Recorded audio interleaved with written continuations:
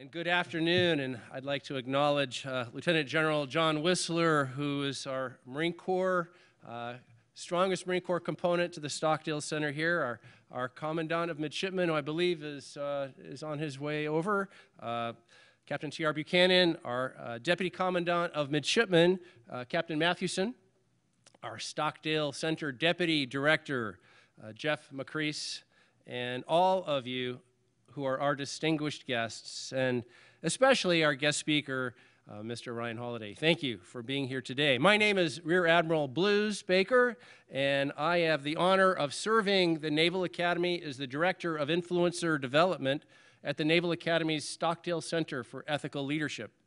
And on behalf of our Center Director, Dr. Joe Thomas, I would like to welcome you to our Honor, Courage, and Commitment Luncheon. The Stockdale Center's vision, its mission is to empower leaders to make courageous ethical decisions.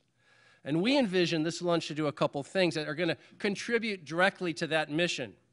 And we designed this seminar series to accomplish the following objectives because, as you know, we always have objectives, correct? Here they are. We want to provide a unique, hospitable, enjoyable venue, and we hope this is what you're having today, to listen to accomplished leaders from diverse professional backgrounds as they address the core values of honor and courage and commitment. Second is we want our attendees nominated by their supervisors, by their cost centers for this luncheon, because this selection process allows us to not only listen to our guest speaker, but also engage in purposeful dialogue, and also enjoy time at our table with one another. Third, we want to invite midshipmen and faculty and staff and coaches to encourage interaction with one another as key elements of our Naval Academy community. We're breaking down any stovepipes through this luncheon today to be able to have time together at the table. Finally, we're going to send you away, hopefully not only full, but inspired and challenged and instructed in some ways to be prepared yourself to courageously lead in an extraordinary manner. This luncheon series today was made possible through the generous gift of Dr. and Mrs. Ernst Volgenau. Dr. Volgenau is a 1955 graduate of the Naval Academy. He's a former Air Force officer who helped develop space boosters, satellites, computer systems, and taught in the field of astronautics. He's the founder of SRA International Incorporated, an information technology firm of about 6,000 people, which was listed on the New York Stock Exchange from 2002 to 2011. And then combined with several divisions of Computer Sciences Corporation, CSC, which formed CSRA. So for 10 years in a row, SRA was on the Fortune magazine's list of the 100 best places to work in the United States. His wife, Sarah Volgenau, is a 1957 graduate of Moorhead State University and taught in elementary schools for several years. So Dr. and Mrs. Volgenau have 3 married daughters, they have 9 grandchildren, and we today are beneficiaries of their very gracious investment in you at the Naval Academy. So we're honored to have as our guest speaker today, Mr. Ryan Holliday. Few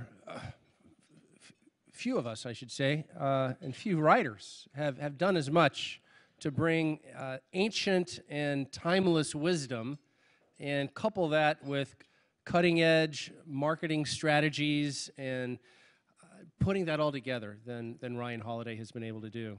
His philosophically driven best-selling books have sold 2 million copies, nearly 2 million, if not over that right now. They have directly influenced Super Bowl winning teams like the New England Patriots, World Series champions like the Houston Astros, Olympic gold medalists.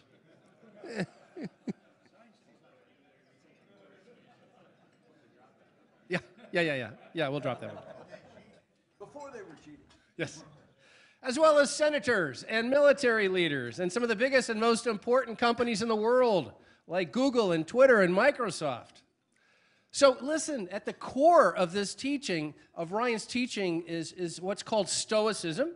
It's a philosophy that he's brought back to this generation from ancient Rome and into the workplace, into entrepreneurship, into politics, into sports, and into the military. So what is Stoicism, folks? Well, for those of you who've taken NE 203, you'd know that it's the idea that while we cannot always control what happens to us in life, we can control, and we always can control, the way we respond to what happens. And it's this message, it's a framework for overcoming obstacles, for scaling new challenges, for battling both the ups and the downs of life, that has brought Ryan to the front of some of the most influential audiences in the world, including you today, right? So we're very fortunate to have Mr. Holliday with us this afternoon. Please join me in giving him a very strong Go Navy welcome. Thank you. Appreciate it. Thank you.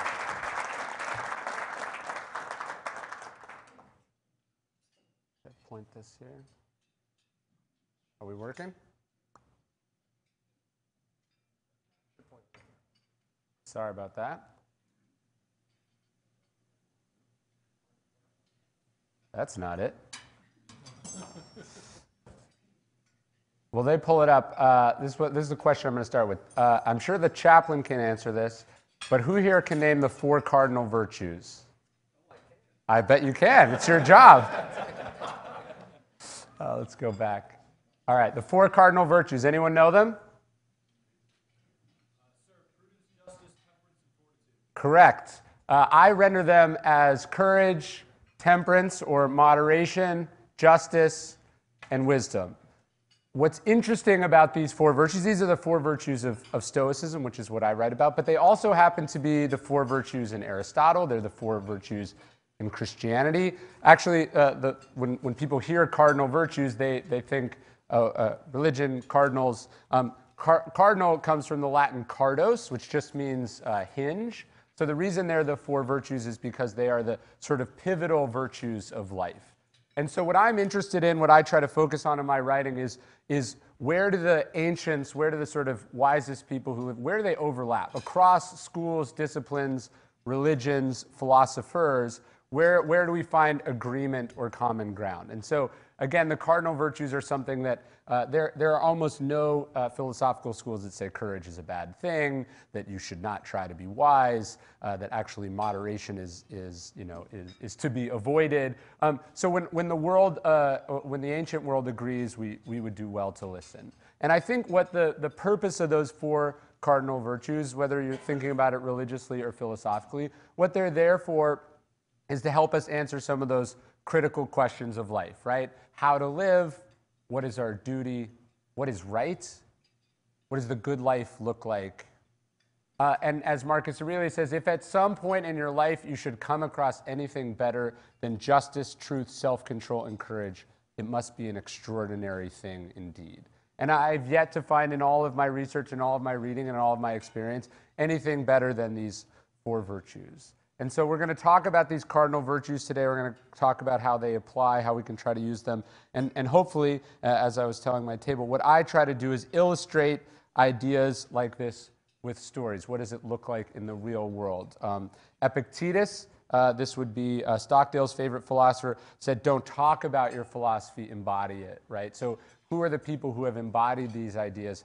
How do we apply philosophy in the real world, whether you're a midshipman or a pilot or a CEO or a president or a parent? How do you apply these things in the real world? This is what philosophy is actually designed to do. So I'll start with a fellow Navy officer. In 1962, Kennedy goes to bed. He's president of the United States, and he wakes up the next morning, and the balance of power in the world has shifted overnight. The CIA discovers a number of missile sites on the island of Cuba that were put there by Russia. At the time, actually, Kennedy is under the impression only that the missile sites are under construction. What makes the whole thing more terrifying in retrospect is actually not only were they operational, but the people on the ground had some authority to use these nuclear weapons. And so this moment, when we talk about moderation, when we talk about wisdom, when we talk about courage, talk about prudence, It is for precisely situations like this where the weight of the world is almost literally on a single man's shoulders. This is Kennedy in the Oval Office during the Missile Crisis. And you can imagine just the enormous and horrifying stakes that he's having to think about here. Estimates are conservatively that 60 million people would die if nuclear war would break out between the United States and the USSR. And what's I think most interesting about this is even though those are the appalling stakes, the advice that Kennedy gets from his advisors is that he essentially has no choice. We have to bomb Cuba, then launch an invasion of Cuba, and then quite possibly preemptively strike Russia as well. And what's interesting about Kennedy is that Kennedy had, up until this point in his presidency, not performed particularly well. He'd been sort of bullied into the Bay of Pigs invasion. He'd been manhandled by Khrushchev at Vienna, hadn't sort of really prepared sufficiently for this. He was proving to be sort of as middling as a president as he'd been as a senator and as sort of a kind of a rich playboy. But I think what Kennedy reaches to in this moment is what he'd learned in the Navy, what he'd learned in his sort of harrowing ordeal as a captain of PT Boat 109. What Kennedy has the courage to do and the wisdom to do and the moderation to do is to slow this down.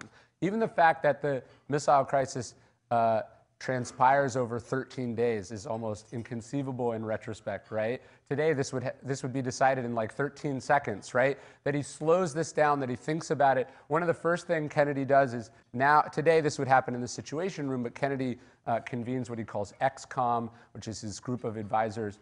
But he not only relies on the advice of the people who are paid to be his advisors, but he brings in ex-presidents, he brings in ex-secretary of defenses, ex-secretary of states. He wants as much advice as he possibly can before he makes a decision. At one point, he leaves the room because he wants his people to be able to convene and discuss honestly, not tell him what he wants to hear. But he also has the sort of courage to challenge conventional wisdom.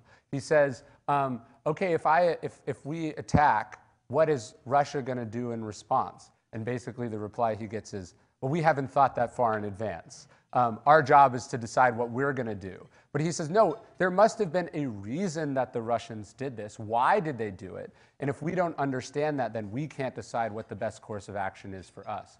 One of the other things I like that he says, he goes, I'm not worried about step 2 or step 3 or step 4. He's like, I'm worried about step 5, step 6, step 7. I'm worried about where this escalates, right? And he says, I'm worried that some of the advice that you guys are giving me is so wrong that no one will be around to say, I told you so. And so again, he's able to slow this thing down. You can see some of the notes that Kennedy took during the missile crisis. I think they're really fascinating. You can see he's jotting to himself. He's writing missile, missile, missile. On another one, he's writing diplomacy, diplomacy, diplomacy. He's writing consensus, consensus, consensus. He's sort of prioritizing, writing to himself the ideas that are the sort of virtues that he wants to make these decisions by. He draws a few pictures of sailboats to himself to calm down. So here he's writing NATO. He realizes very quickly that if the United States attacks another country, even if it was more than justified in doing it, the perception of that is going to be really bad. So he thinks about how this move is going to be perceived internationally. So he begins to bring in as many allies as possible. He takes a walk through the White House Rose Garden several times. He actually later writes a letter to the White House Rose Gardener thanking her for helping save humanity because she'd helped calm him down. He swims, right? He's trying to clear his mind. He's trying to think about this objectively as possible. And then clearly he decides here that he's going to blockade Cuba. This is the decision that he makes. And I'll come back to that in a second. One of Kennedy's favorite expressions is he says, I want to use time as a tool and not as a couch. So the 13 days were not him waiting around hoping that someone would solve this problem for him. It was realizing that from his reading, the Russians had overreached. They made a move out of desperation, but he had to give them space to come to their senses, and he had to come up with some moves that would buy him space and time for sanity to prevail. and that the more he could expand that space between stimulus and response, the better the outcome would potentially be. And so he sends, he puts together a presentation on television to the UN. Again, he's trying to bring the American people on board with this. He goes to both houses of Congress. Both parties tell him, we think you should bomb Cuba. So again, he has the courage to resist political pressure. He ignores the fact that this is coming into an election year. So to me, this is leadership embodied. This is the four cardinal virtues embodied. And then he decides on the blockade that I was telling you about. But even the blockade, again, here is courage and discipline and moderation. He initially sets out around a 500-mile blockade around Cuba, obviously put forth by the U.S. Navy. But he decides that the word blockade has an aggressive military connotation. So he calls it a quarantine. He's even thinking about how the move is going to be thought about by other people. And then the British inform him that they think 500 miles put into effect right now doesn't quite give the Russians time to turn their ships around. So he immediately shrinks it to 300 miles, right? And then even as the US and the USSR are eyeball to eyeball, as they say, even after a U-2 pilot is shot down, he sort of holds the line, he sticks to what he knows, and then suddenly and inevitably, Khrushchev comes to his senses. We begin to telegram back and forth between each other. And Khrushchev finally says,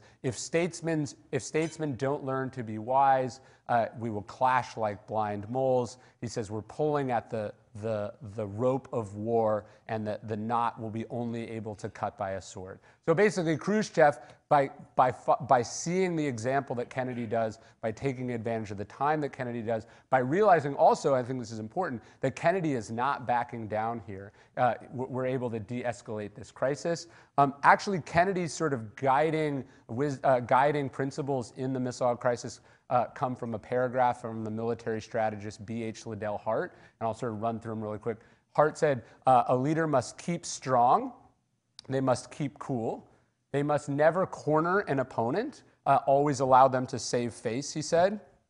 You must have unlimited patience, you must put yourself in their shoes, and I think this is the important thing when we're talking about virtue. It can so often feel like virtue is sort of weighty and judgmental and superior.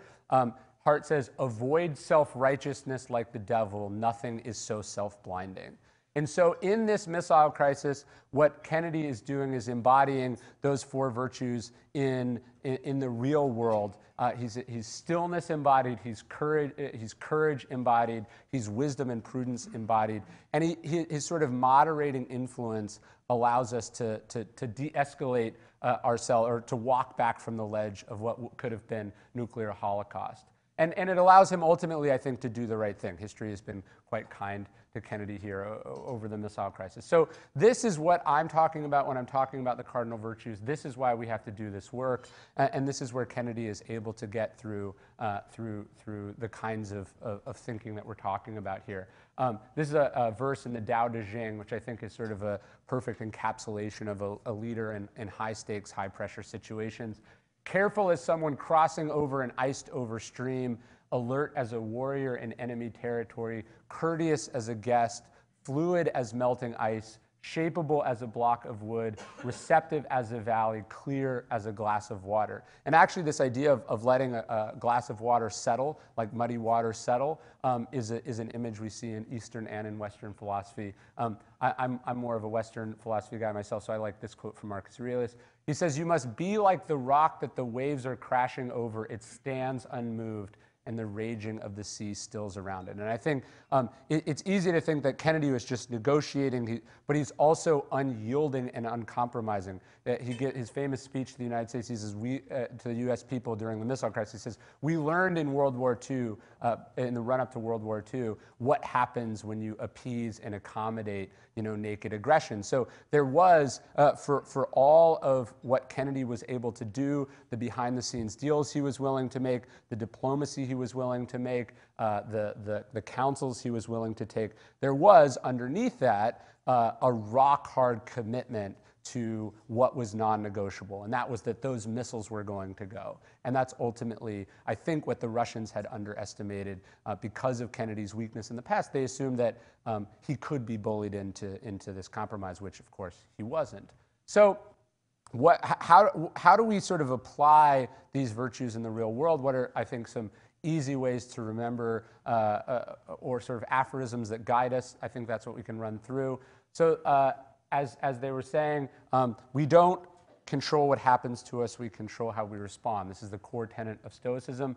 The Stoics do an exercise they call the dichotomy of control. They put things in two buckets, what's up to us and what's not up to us. And they would say the vast majority of the things that happen are not up to us, but what is up to us is what is this tiny little dot, and that's our response to all those other things, right? We don't control what happens, we always control how we respond. I have this tattooed on my arm here. My reminder of it is that not only do we control how we respond, but that every response that we give is an opportunity to practice these virtues. So the Stoic goes through the world thinking, yes, I am in some ways very powerless over all these things, but I have this superpower in that I am going to rise to the occasion when it is offered to me, right? I am going to see these things as an opportunity to be my best self. The other virtue, arete, translates as excellence, right? It's a encompassing excellence of sort of moral and technical skill, but the idea of excellence, that everything is an opportunity to practice excellence in some form or another, is the sort of core tenet of Stoic philosophy.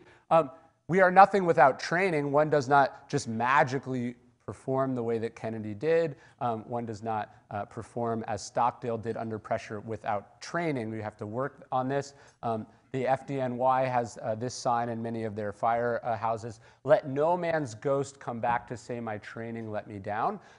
If you are not practicing, if you are not training, eventually you will meet a situation in which this shortcut comes back to haunt you. So for the Stoics, philosophy was not this thing that you read one time or that you heard about one time or you attended a talk about one time, but an ongoing practice, an activity you're engaging in. So for Marcus Aurelius, this is journaling, this is discussions, this is writing, this is, actually going, okay, in the modern context, I'm stuck in traffic, I'm going to use this as an opportunity to practice what I believe. The training here is essential, and I think all elite performers understand the power and the importance of training. When you look at astronauts, particularly the early Apollo astronauts, as I talk about in The Obstacle is the Way, it was repeated, gradated series of exposure to stressful events. The first time you hear a loud bang, the first time you hear the alarms go off, the first time you're subjected to these G-forces, you don't know how to react, you're not prepared to react, but each time you are exposed to it, you get a little bit better. And so again, this idea of the obstacle is the way, you go through life, and when you are going through difficult circumstances, you can at least say to yourself, well, I'm getting some reps, or I'm getting experience dealing with this difficult thing. The Canadian astronaut Chris Hadfield, is not that astronauts are braver than other people, they're just meticulously prepared. But this preparation is essential because you will experience problems. Things will go wrong. Murphy's Law is real. And he says that in a dangerous situation, there's always things that you can do to make it better, right? And so this is what you want to practice and train to be able to do. And then he says it's worth remembering too, there's no problem so bad that you can't make it worse also. So Kennedy could have made the missile crisis much worse, and we have seen leaders for all time take difficult, vexing problems, and because of ego, because of emotional reactions, because of a lack of training, make that bad problem worse. MacArthur at West Point, upon the fields of friendly strife are sown the seeds that upon other fields on other days will bear the fruits of victory. So I think it's not just training in what you do in your actual occupation or your profession, but also looking for analogous opportunities to practice. I think sports are a great opportunity for this. I think hobbies are a great opportunity for this.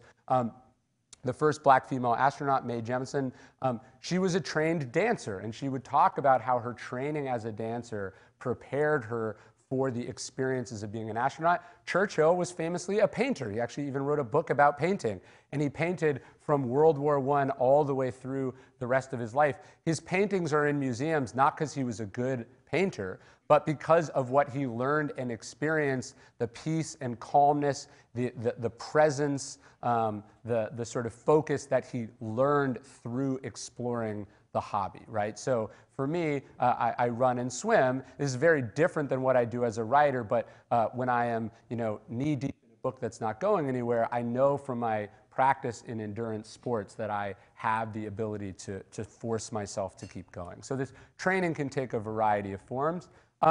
Ego is the enemy. This is a key idea when we talk about where philosophical schools overlap. No philosophical school says ego's really good, try to cultivate ego, be an egomaniac. No, hubris is like the main thing that literature has been warning us against for all time. This is Napoleon about to invade Russia. As you know, it did not end well. And then here's Hitler about to do the exact same thing.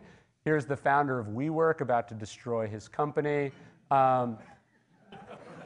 Cyril Connolly said, whom the gods wish to destroy, they first call promising. And so it's, pride goeth before the fall. When you think you're as good as you can be, it's true, you stop getting better. When you think the rules don't apply to you, this is where you run into trouble. MacArthur, I could show you a photo of MacArthur about to cross the Eula River. It is when we believe that we are suddenly invincible, that everything we do turns to gold, that we end up destroying ourselves. Ego destroys teams. This is Kyrie Irving and LeBron James.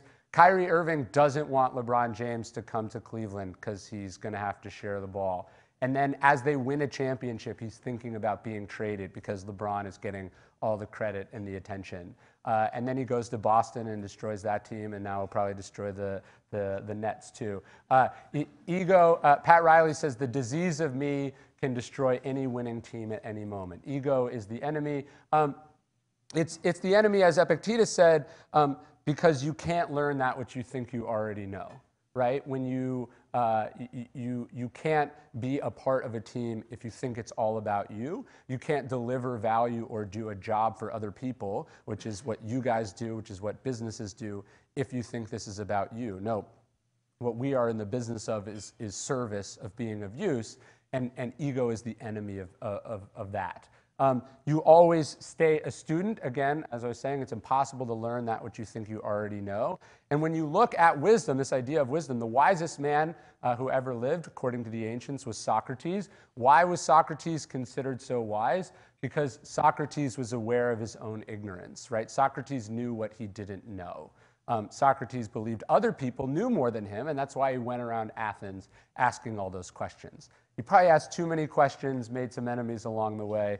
But the point is, you can't learn that which you think you already know. So you decide, I'm always going to focus on what I don't know. If you think about the scientific method, it is based on the admission of ignorance. I don't know. I think X, but let's test, right? And so you learn by following curiosity. You learn by accepting ignorance and moving forward from there. C.S. Lewis, talking about the Bible, he says, wise as serpents and innocent as doves. You can't just be naive. You can't just be good. You also have to be aware of how the world operates. You have to be aware of the principles that the world operates. It'd be nice if Machiavelli was wrong, but he's not. So you got to know what the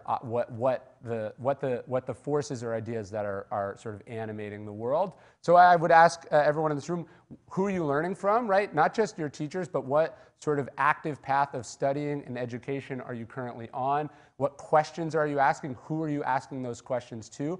Specifically, I'd say, what books are you reading? I love this quote from General Mattis. He says, if you haven't read hundreds of books, you're functionally illiterate.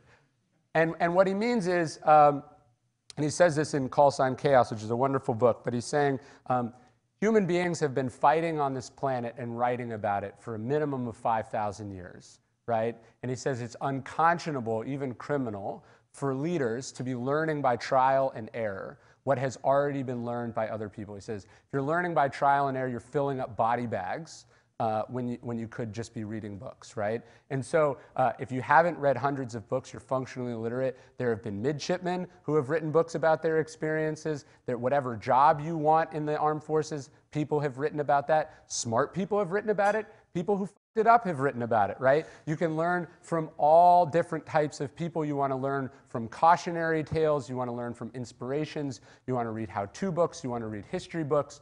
You want to drink deeply from this hard-won store of knowledge. Tolstoy says, I cannot understand people who can live without communicating with the wisest people who ever lived on earth. This is what books provide us.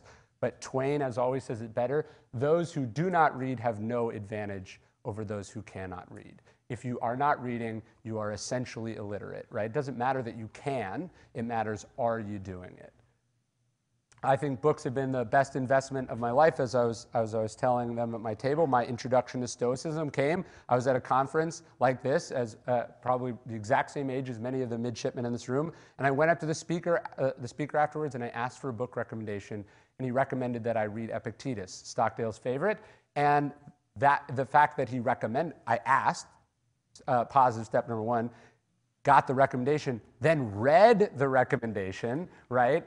This is the process by which we improve and get better. That quiet time is essential. You have to have time to reflect and think about these things, right? This is what that sort of training and inventory we're talking about is. Mattis again, he says the single biggest problem of senior leadership in the information age is lack of reflection or lack of time to do reflection. We're just reacting. He says we need solitude to reflect on our decisions. And rather than just reacting. And I think this is what Kennedy embodied there in the missile crisis.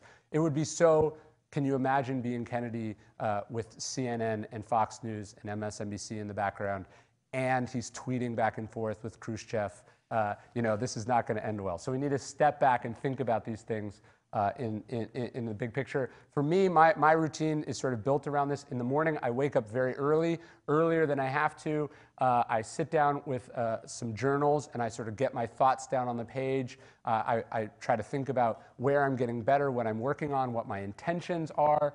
Then I take my two sons for a walk. We go outside. I don't use my phone for the first 30 minutes to 1 hour that I'm awake, sometimes as many as 2 or 3 hours into the day, because I want to wake up not on my back foot, right? So yes, that means I have to wake up before other people. I have to wake up before my responsibilities.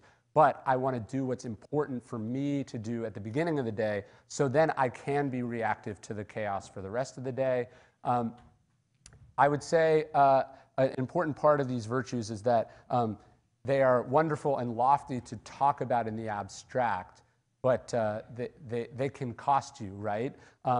And what I think is so incredible about John McCain, who I think we can see his grave there from the window, as he is in that same prison camp as Stockdale, when his captors realize who his father is, they give him an opportunity to leave. He could have left, right? So it's easy to say, okay, look, I respect the rules. This is what I stand for.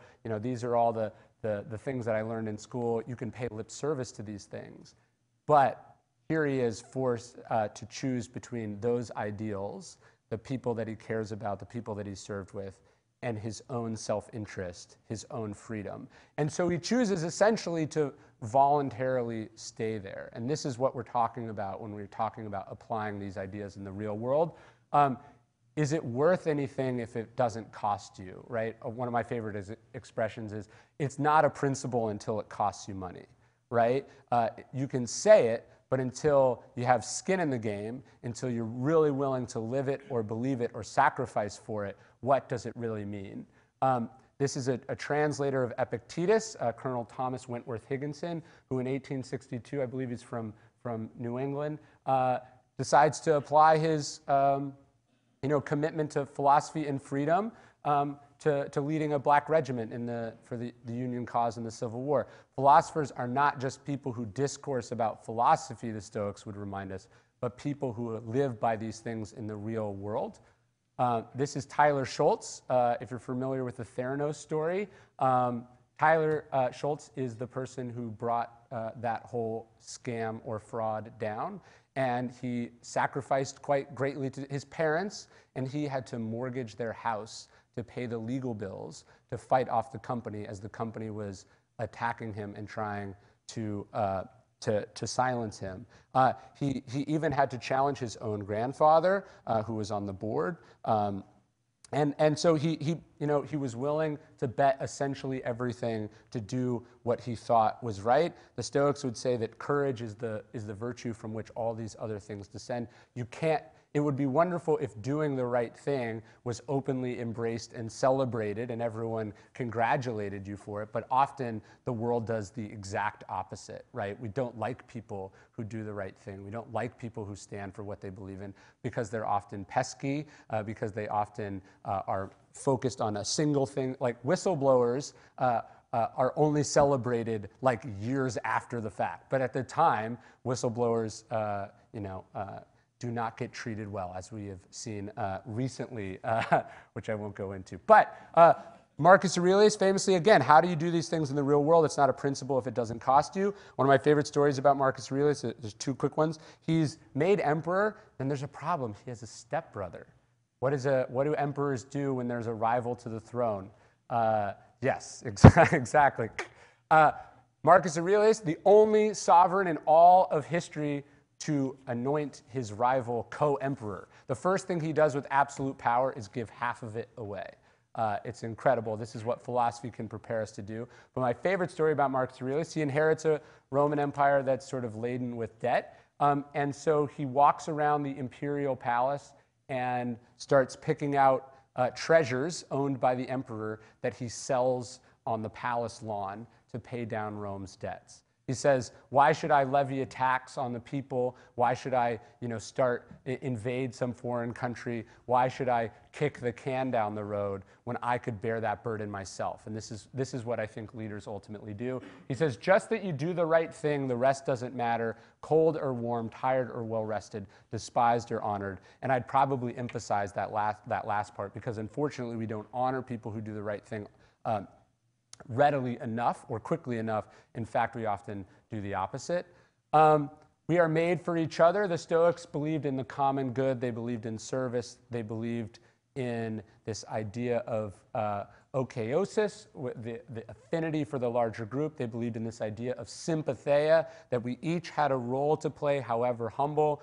The janitor and the general are both serving instrumental roles in the operation of a school and a base like this. We each have a role. We're all important. What matters is how you do that role and how you serve the larger entity. Marcus Aurelius says, what's bad for the hive is bad for the bee, and vice versa.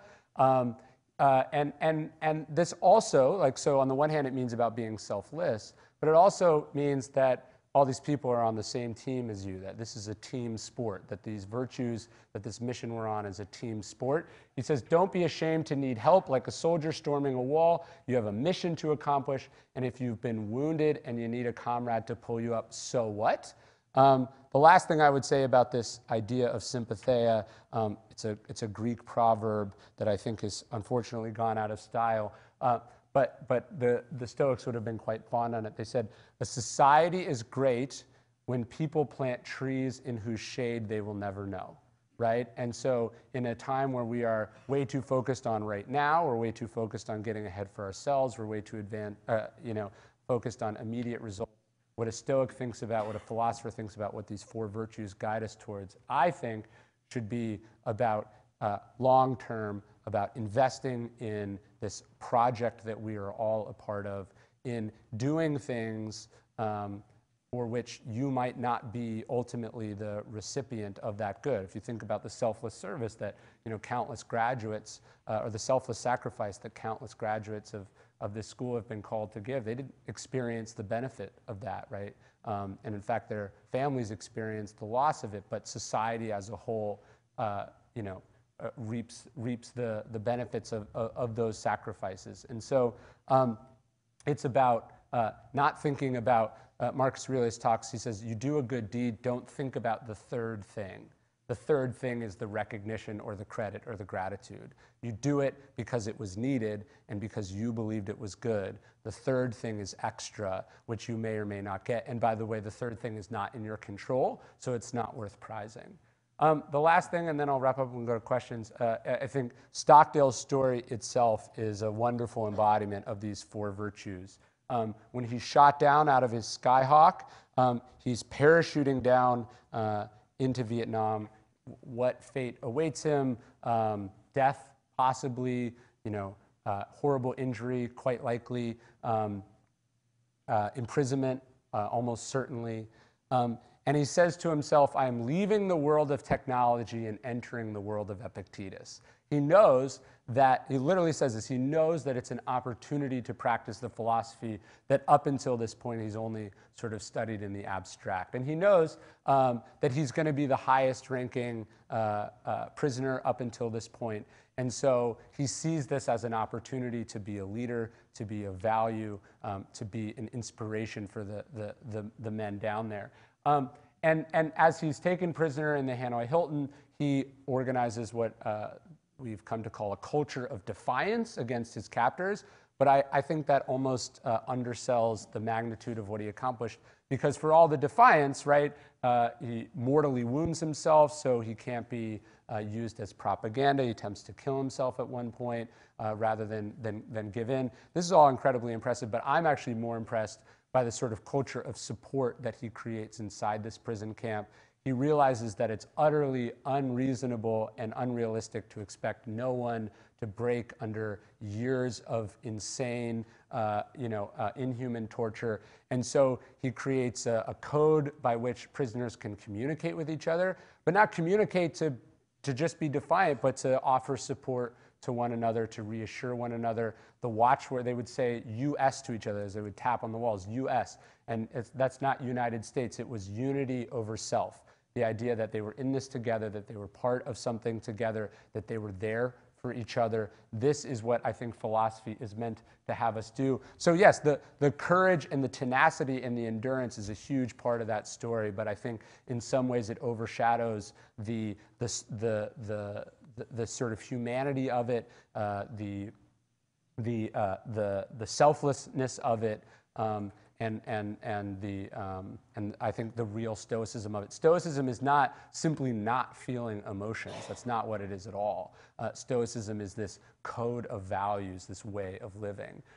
He says, I never lost faith in the end of the story. I never doubted that not only would I get out, but also that I would prevail, and that in the end I would turn the experience into the defining event of my life, which in retrospect I would not trade. We don't control what happens, we control how we respond. That's what Stockdale did. He said, not only am I going to stand up to this test, but I'm going to turn it into the defining event of my life. And then again, I think overshadowed by his incredible military heroism and his example and sort of inhuman endurance, is the role that his wife Sybil plays in this, right? It's hard for her too. He's gone for 7 years. It's hard for all the wives and families of POWs who are missing then and now. And so she sees this as an opportunity as well. She'd never been particularly active in politics or anything like this, and she makes herself into a leader, into an advocate and an activist. She starts a POW organization. She lobbies Nixon and military leaders. She pushes back against the policy at this time, which was to basically not acknowledge who these men were and what they were experiencing. She brings her husband's cause to the forefront. She fights not just for herself, but for everyone else in her position, and by extension, all the people who have come after her. The legacy of her work lives on in this flag, which they created, which I'm sure you guys have seen. And if it were ever to come to a point where one of you was in a position of being a POW, you will benefit from the work and the advocacy that this person did when she was subjected to what she was subjected to. So the Stoic knows, look, I don't control what happens, but I control how I respond, that there's no situation so bad that it's not that it can be turned into good, but some good can come out of it. And I think that's what Stockdale was saying. It's not that he wanted to have endured what he endured. It's not that he could put rose-colored glasses on and see it as a positive, but he could turn it into a defining life event for which he would later be grateful. So if I could close, I would just say that this is a time that needs heroes more than ever in sort of all forms and functions. that this is that the difficulties and strife and conflict of our time is as alarming and in some ways depressing and discouraging as they are. The Stoic would remind ourselves that, would seek to remind us that it's an opportunity, that the world has always looked like this in some form or another, and that what matters is how people choose to respond to that. The question today, as it's been for thousands of years, as it was for Epictetus as a prisoner, as it was for Stockdale as a prisoner of war, is just, will you answer the call? There's no situation that I think is not improved by these four virtues of courage and justice and temperance and wisdom. The question, as always, is whether we'll live up to them. And the world is testing us in this way. The world is asking, do we have what it takes? Are we going to be brave enough to do the right thing? Are we going to live up to what we believe? And can we prove these ideas with our conduct? I went for a run a couple years ago in Ragnor Township, Pennsylvania, and it was snowy and cold, and I went through this Revolutionary War cemetery, and there's all these cool graves. This person died in 1777 in the midst of the Revolutionary War, but it was this gravestone that stopped me cold. This woman died in 1805. It was probably the least assuming of all the tombstones there. There were big, tall obelisks and enormous crypts and beautifully carved statues. And this one just lay on the ground, and it didn't say much, but it did say, "Verses on tombstones are but idly spent. The living character is the monument." It's not what you say, it's what you do. It's not what you read, it's how you live. The Stoics would say you could leave life right now at this very moment. So let that determine what you do and say and think. Let that determine whether you answer that call, how you behave. Memento mori. I could close on that downer of a note. Thank you very much.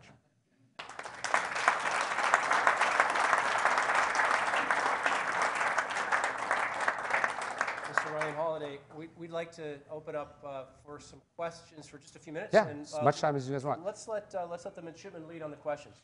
And I've got some challenge coins that I can give out to people who ask the first questions. If we need to prompt anyone. Get my water too. Nothing? Here we go. Sir, the first...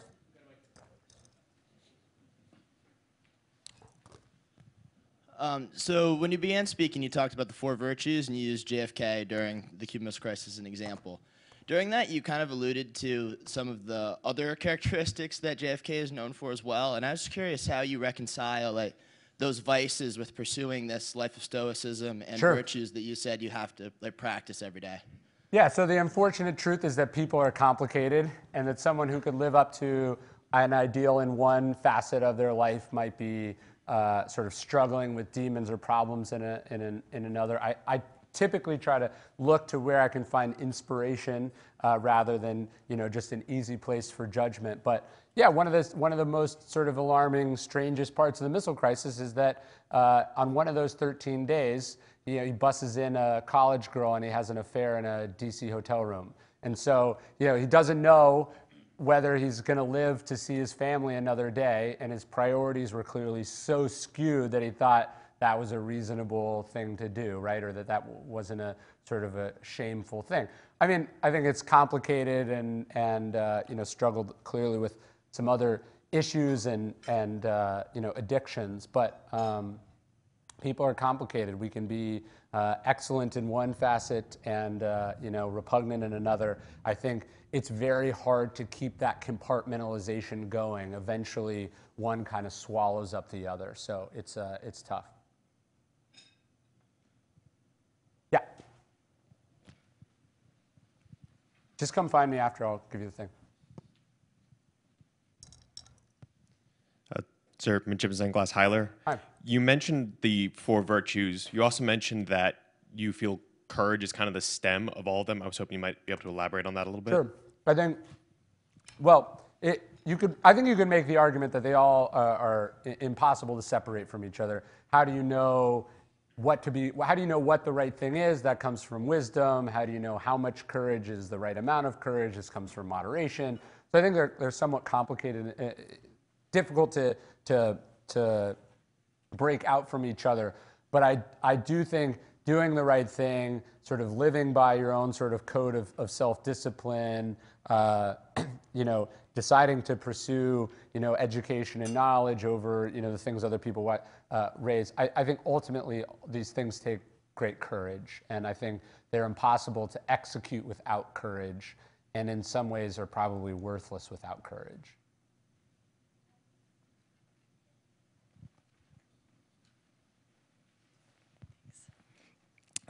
So I'm reading in a book right now written by a psychologist, and she wrote about how... What's the book? It's called The Defining Decade. Okay.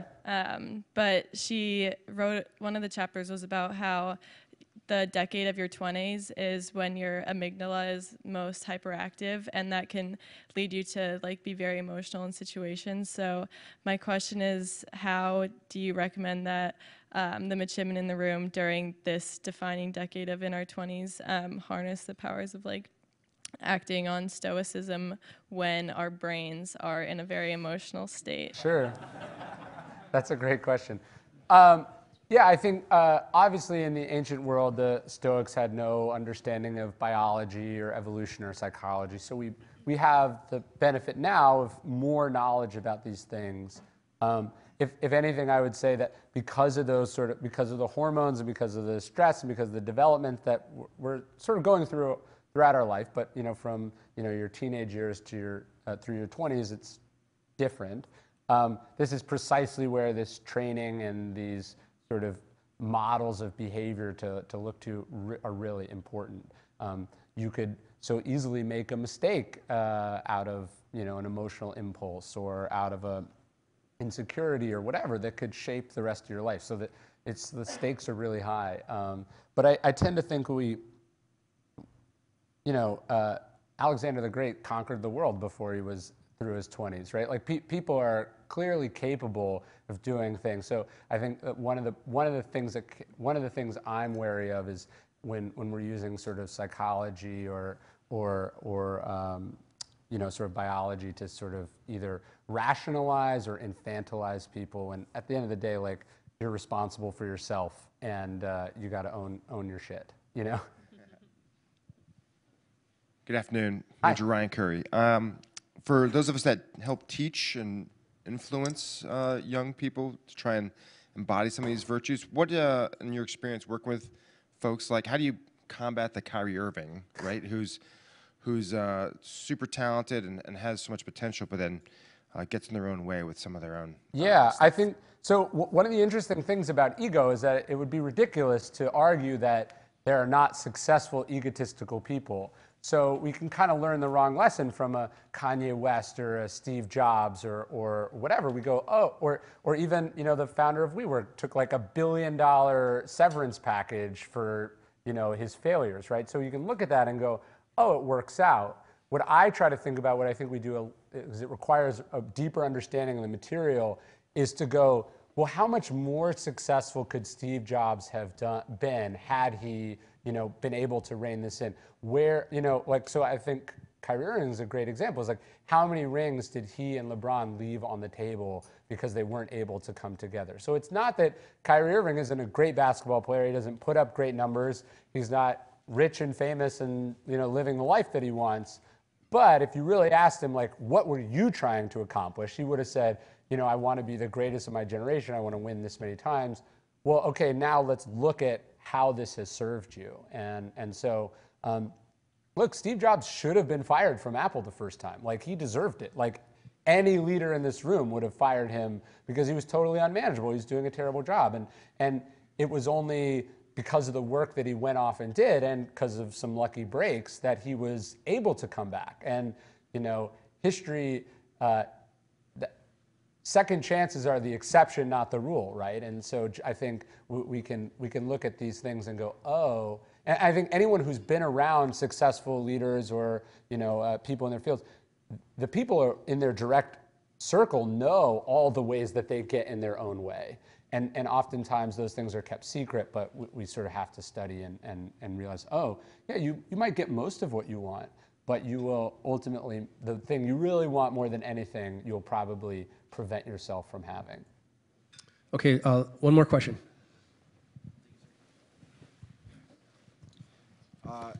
Sir, I believe that people are inherently selfish, and that goes with leaders as well. So speaking about selflessness in leadership, do you believe that leaders sacrifice like wholly in the name of their followers, or because they're looking to fulfill an inner ideal or get some respect or some recognition? Yeah, that's a great question. I think it again goes to what I was talking about earlier. Like, sure, there's lots of evidence that people are inherently selfish. We do stupid, short-term, things that benefit only us. But then, history is also replete with beautiful examples of sacrifice and selflessness and things that made no logical, rational sense that people did. I think part of that's training, but I also think, the Stoics would say that the Stoics would disagree with this idea of original sin, that we are inherently flawed or broken. They say that actually we all are inclined towards virtue, that we have this. What happens is that stuff gets in the way. Either we learn the wrong lessons, or we prioritize the wrong things, or we drift away from what we know is right. And so, yeah, look, I think there is a selfishness in humanity, and I think, if you're trying to put things in place that go directly against people's incentives or self-interest, you're going to have a lot of trouble. One of the great laws in the 48 Laws of Power is, it says, never appeal to mercy or gratitude, always appeal to self-interest. Which just means strategically you want your things to go with people's nature, not against it. But at the same time, I wouldn't underestimate, humanity's, tendency to surprise us by doing the right thing as well. Well, Mr. Holliday, thank you for sharing with us your insights. It was just remarkable. Thank you. And we are an institution of mariners, and mariners at sea have the 4 cardinal points of north, south, east, and west.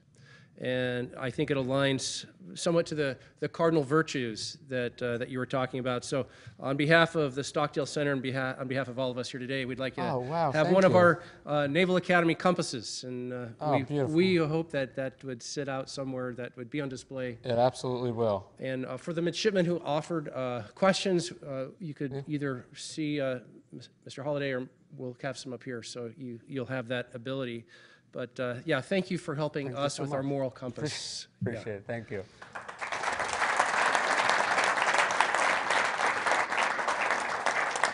And for all of you, what a joy-filled time this has been. Thank you as Naval Academy participants and our wonderful guests.